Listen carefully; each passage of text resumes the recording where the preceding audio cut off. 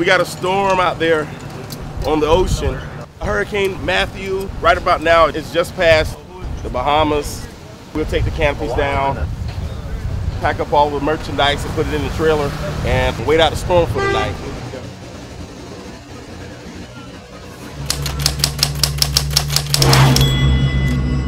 Managing chaos, it's my motto.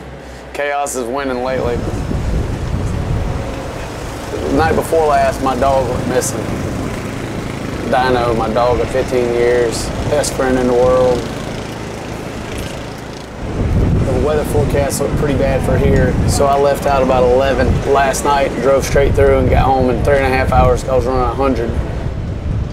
Put my snake boots on and went blasting through all these woods and just no sign of him. Through that thick brush down there by the pond. So I went and looked back at security footage again and I saw him go behind the shop, and I got to thinking, man, I hope he didn't go around the pond.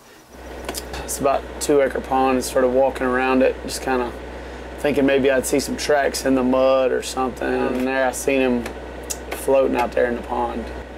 He's blind. He can swim, but he couldn't see. What I think happened is I think he fell in and then didn't know which way to swim and drowned. He was floating in there. That's pretty tough. I'm not an emotional guy, but I broke down and bawled like a baby and I had to go out there and get him. And it's tough, man.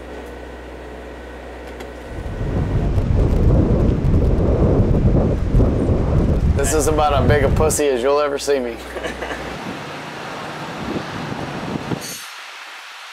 Lock myself in the trailer and try to get the cars ready. I'll be fine once we get to racing, once I get down to business of it.